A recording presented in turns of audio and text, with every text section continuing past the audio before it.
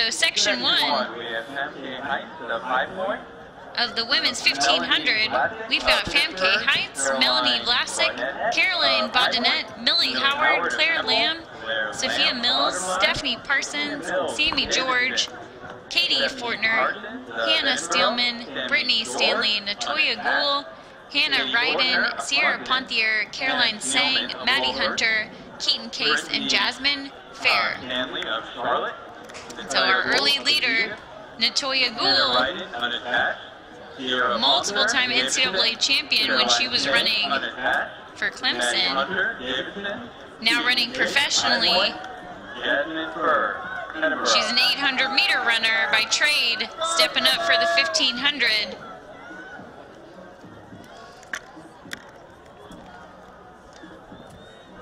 Looking very strong early on as she comes into the quarter split. Hard to tell from this angle, but if I were to guess, about 67 seconds or so as she pulls away from the rest of the field.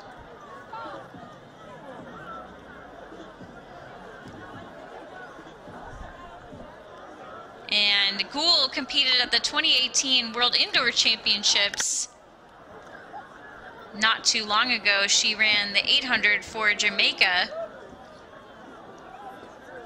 The end of January, Goule ran 1:59.86 indoors for 800, which almost beat her outdoor personal best. So very, very impressive fitness at this point in the season for Goule.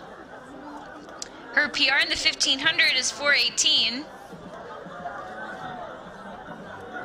So it looks like she's trying to put together an impressive outdoor opener, and she has no challengers at this point.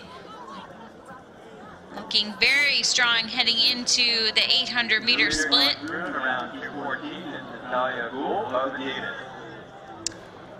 And if you heard that, her 800-meter split, 2:14. So 2:14, solid 800 split. Let's see if she can maintain.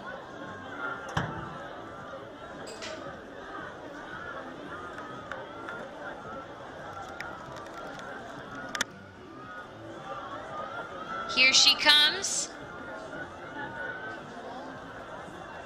Entering the home stretch now.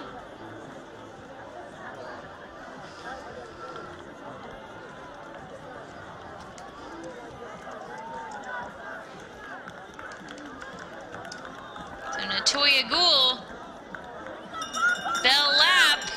Here she comes. One more lap to go for Natoya Goule.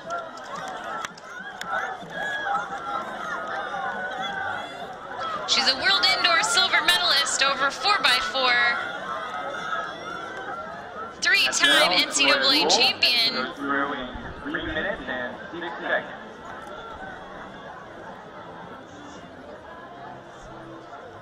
This is her outdoor season debut. Moving up in distance. Let's see how fast she can go over 1500. She got a 4:18 personal best in the 1500.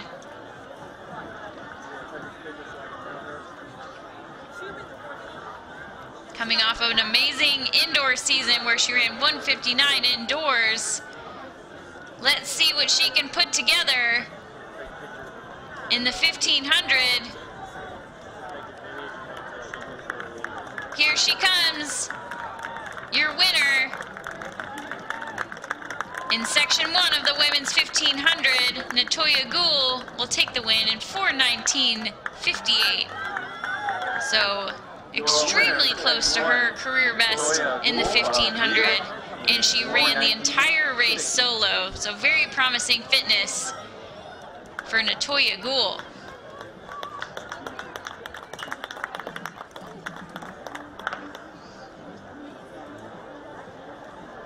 And behind Goule, Section 2 for the 1500.